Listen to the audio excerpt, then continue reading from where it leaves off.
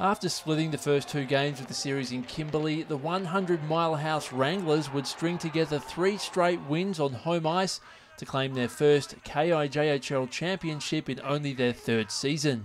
For the Dynamiters, it was a result that was tough to swallow. The run we had, to think that we could almost do it what we did the year before again this year, to have it all just cut short like that was kind of just an empty feeling. There was a lot of tears, a lot of disappointment, but there was, from my perspective, it should have been a lot more celebration because it was 2 pretty incredible years. There's going to be 5 or 6 banners hanging in this rink that is part of their legacy. With the Wranglers' aggressive style, the Dynamiters saw plenty of time on the power play. However, they struggled to get anything going against series MVP Zane Steeves and would finish just 4 for 27 with the man advantage. We had lots of zone time. We had no trouble gaining the zone.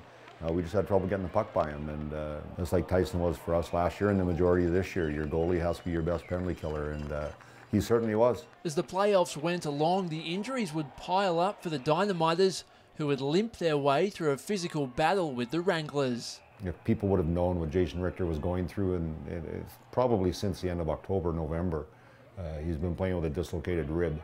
And there's a nerve that runs through there that just makes, every time you get hit, you're in excruciating pain. It's pretty painful, obviously, but I didn't think I had any problem playing through it. I mean, I was going to play through anything during playoffs and for this group of guys. The 2-1 defeat in Game 5 would mark the end of an era for this group, with what could be as many as 9 players either graduating from the league, accepting college hockey scholarships, or moving up to Junior A. It's been a great 5 years for this club, and I just couldn't thank them enough for letting me play here for this long. It's really sad that it's coming to an end, but I'm excited to start new things. I'm excited to go down to school. I'm excited to get on with my life a little bit. For Tyson Brower, Jason Richter, Eric Buckley and Justin Meyer, the more things change, the more they stay the same, as all 4 will be teammates next fall for the University of Jamestown Jimmies in North Dakota. I can't wait to go down there with those guys. It's going to be tons of fun.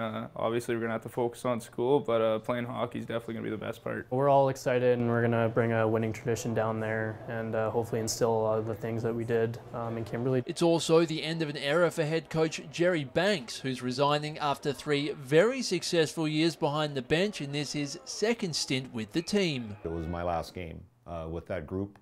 And that's why I wanted it to be a celebration. It was a very sad night for me. He's had a huge impact on my life, never mind just hockey. He's one of the best mentors I've ever had. Rarely in hockey you build a relationship with a coach on a friend level, but you know, he's a very good friend of mine. You know, I look up to him, and you know, he's like family to me. Now, as the team looks to reload for next season, Banks feels the recent success will definitely help. If I'm a player looking, and you see that we got 6 kids heading on to college and a couple probably off to play Junior A next year, that this is a good place to come and develop. For Go in Kimberley, I'm James Farnan.